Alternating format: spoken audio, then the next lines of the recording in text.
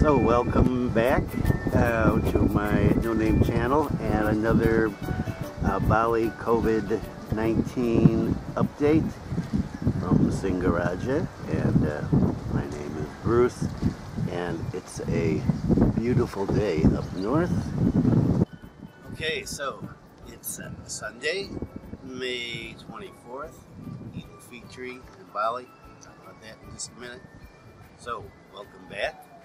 And thanks for viewing, and don't forget to subscribe somewhere, here, there. So, what's happening with the virus first? Numbers for today, 388 confirmed cases, 287 recovered, 4 deaths, and that leaves 97 active cases. And yesterday we had an additional 8 cases, 8 new cases. 6 were in the Badung district, 1 was in Denpasar, and 1 was in Bali, and in Buleleng. Hooray. Okay, so there were I think 4 tested positive in Mengwi, the village of Mengwi in Badung district, and the government's concerned that this is a possible cluster, and so they're going to be doing some more testing tomorrow. Test everybody just to make sure, see what they've got. They're really trying to keep on top of this, and so far so good. It's really quiet today, really quiet today. And so what's in the news about the virus of Bali? Okay, well, first up, if visitors, people that come to visit Bali, or people that live here and are coming back, will be required to have a test, COVID-19 test, that is valid for the past 7 days. It will be good for 7 days after arriving in Bali. People that come in on the plane through Ngurah Rai will be required to show documentation that they've had the PCR test, and have a declaration that they don't have the virus. They're free, they're virus free. And in order to buy a ticket, they need to have this declaration done. And go online. There is a website where they go online to get a QR code, and the website is in the first article down below. And so then they get that, and they can submit that when they buy their ticket. And they're not supposed to be able to buy a ticket without already having been tested. Then when they get to the airport, they need to present this documentation, and the airlines are responsible for making sure that they have this. Otherwise, they should not let them into the departure lounge. And then when they get here, then everything is checked by the airport authorities and the Bali COVID-19 task force to make sure that everything is hunky-dory. Now, this doesn't apply for people coming in by sea. So, local folks coming in, crossing at one of the harbors, Gili Manuk or Arangbai, they just have a rapid test. They just have to have a rapid test to have evidence that they've taken the rapid test and that they're free of the virus. Now, there's no visas being given out. So if you're a foreigner, unless you have work in a medical industry, some essential service, or you have a kitas or a kitap, you will not be given a coronavirus. Bali is not open for tourism yet, and so far there's been no definitive. I talked about this in the last video. There's been no definitive statement on when this is going to happen. They're taking their time, and I think that's great. Got to be tested, and that's the good thing. Okay, so next. Okay, so everybody, there are these rules around the world that everybody has, and everybody keeps breaking them. And the whole issue of airlines and airline traffic and passengers and what's going to happen, that's been in the news everywhere. I think Garuda just laid off 800 people without pay.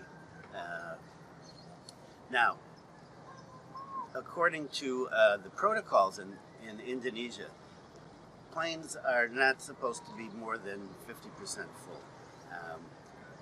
That's to keep social distancing as much as possible on the planes. So, 2 airlines past week, were hit with sanctions because they were way past their numbers.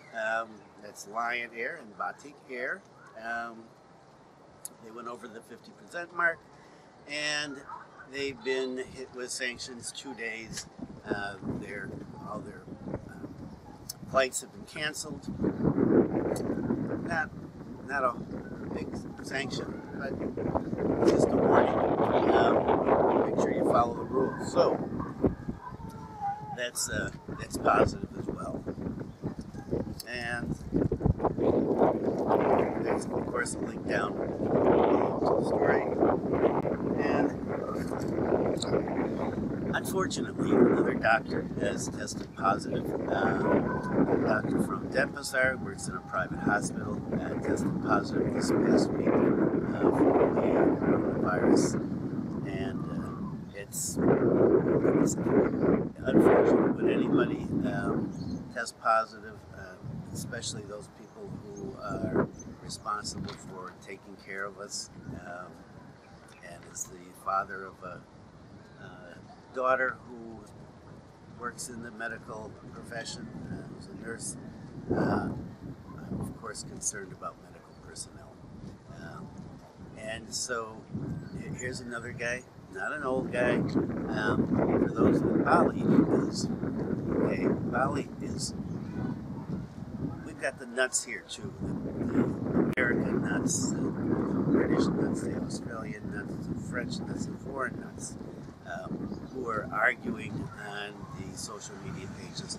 Oh, the coronavirus, there's no such thing, it's a hoax.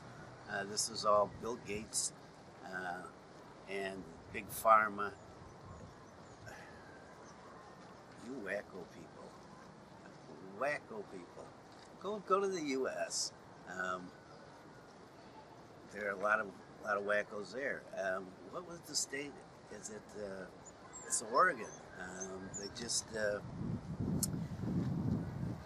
Republican wacko who believes in the Q group was just won the nomination to run for senator. There are a lot of crazy people around. Another one of my little rants.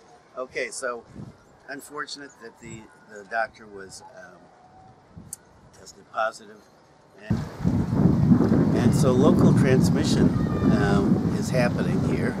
Out of the eight cases that I mentioned at the start of the video, 7 of those are local transmissions. So local transmissions happening here, and the government officials responsible for dealing with the virus have issued warnings again.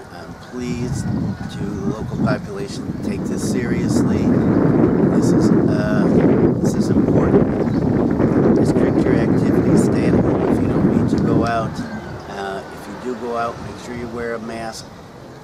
Reduce contact with people while you are out. Wash your hands. This is serious, as they say, and it's the responsibility of everybody here to take care of everybody else. And if you're one of those people that refuses to wear a mask, you're one of the guilty folks. I don't care if you believe in the virus or not. You can believe in all the crazy theories you want to. But that's the rule, and you're here. Respect the Balinese, respect the Indonesians, respect the foreigners here that are following along with the law, and put a damn mask on. Next up, non-COVID related, just a human interest story, kind of a strange one. So, and then up in my area here, right up there, not too far from here, 15 kilometers, about 15 kilometers, the village of Gitgit, which is known in this area for the waterfalls. A lot of tourists go to the waterfalls up in Gitgit. I've gone. They're nice. So, a French national was driving home. He had taken his car to a shop to get it repaired, and he was driving home, and it started on fire. Now this is I'm just going by what the local paper said. So his car started on fire, and he got out, and here's a picture of what the car looks like. So it burned up by Gitgit, and he was on his way home to, I guess he lives up in Panchasari, and he was on his way home when the car started burning, and so supposedly it's due to short in the electrical system. That's what started the fire. The humorous thing, not humorous for him, because losses are estimated at 80 million rupiahs, which, you know, it's not peanuts. It's close to 6,000 US dollars. And he's fortunate that he wasn't hurt or anybody else was hurt. So he takes the car into the shop, gets it fixed, and then whew, up in smoke. So you never know these days. Okay, that's the local one. And and so my little pumpkin's still not here. She's still with her parents in Denpasar because schools are still closed. And I send messages to my daughter Zoe's mom. When is school over? When is it going to open up? When is Zoe going to come back home? I don't know. Teacher doesn't know. Well, there's not that much time left in the school year if they're going by the usual schedule. School is usually over mid-June, and the kids have a month vacation. So, online schooling continues here. Schools are opening up, and I'll talk about this in the weekly news around Bali and Asia. You can take a look here. It's over at the Peripatetic Anthropologist channel. Schools are opening up. They opened up in Korea. They've opened up in Vietnam and China, Japan. So they're opening up around the world now. Ones that aren't open are considering just when and how to do it. And so they're still not opened up in Bali here. They're playing safe, and as much as I miss having Zoe here, that's a good thing, playing safe. And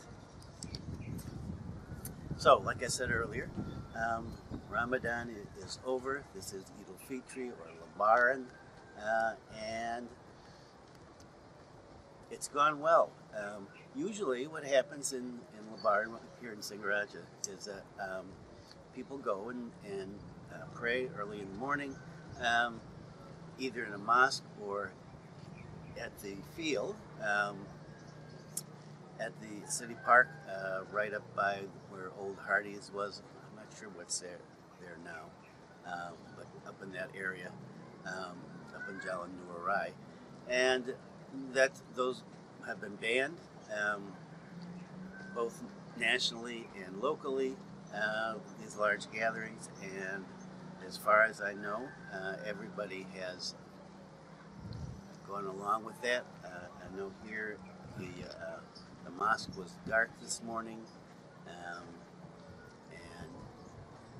my wife was home, my son was home, um, so it's been a different Eid al-Fitr. Eid al-Fitr is a time when you do your morning prayer and then you spend the day visiting with family and neighbors. And I see some people out wandering around doing some visiting, but not like in years past when everybody, you spend the whole day just seeing groups of people walking up and down the street in the kampung here. And so that's it for Eid al-Fitr. Eid Mubarak, Happy Lebaran, and now we get back to normal if you're a Muslim, back to time to eat again if you want to.